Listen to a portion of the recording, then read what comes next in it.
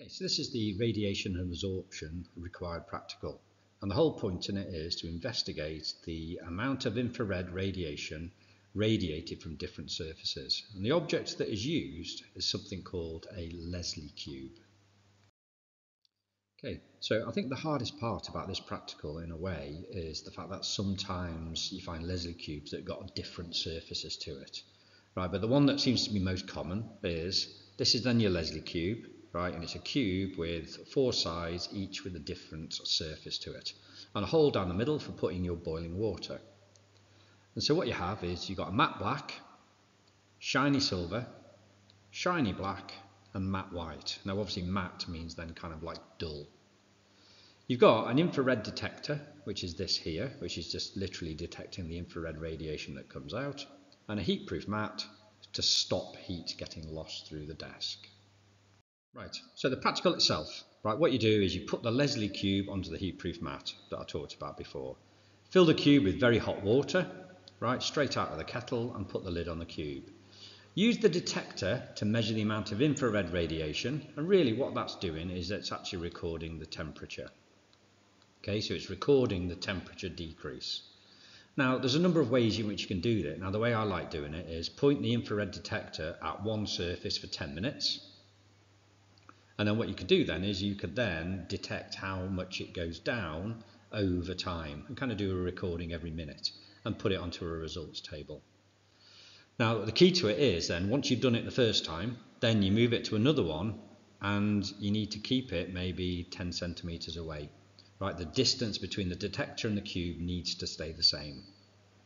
Every single required practical you ever do, you've also got to explain what you're going to do with your results. Record them on a table, plot a graph, draw a conclusion. Now, your variables. Don't mess. Dependent is measure. So what are you measuring during the practical is the temperature change. Don't mess in class. Independent, change, so then you're going to change the surface. You've got 4 surfaces.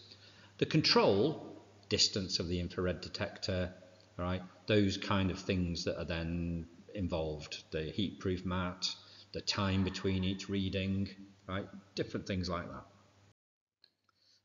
Now, what you might do is, and I just literally Googled and I found 4 or 3 different cooling curves.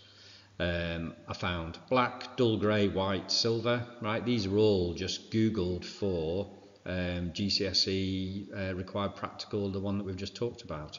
We've got black, dull grey, white, silver, which kind of goes with that one. We've got shiny white, shiny black, matte black, all right? Now, all you've got to do really is you just got to remember, right, the order.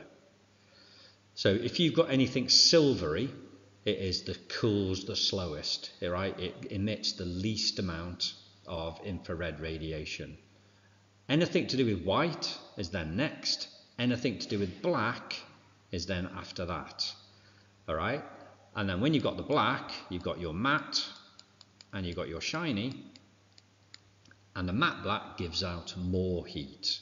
So the order is anything silvery, then you've got shiny white, dull grey, shiny black, matte black being the one that cools then the fastest. Right, so what we've got in that practical there is, you've got to remember the fact of the Leslie cube. You need to look at what surfaces are then involved and just remember the order, right? So silvery, which is obviously shiny anyway, and then you've got shiny white, you've then got matte white, and then you've got shiny black, and then you've got matte black. Right, that's the kind of relative order that anything is then going to be happening. Make sure you plot your graph accurately, right, and then this is then your conclusion to the required practical itself.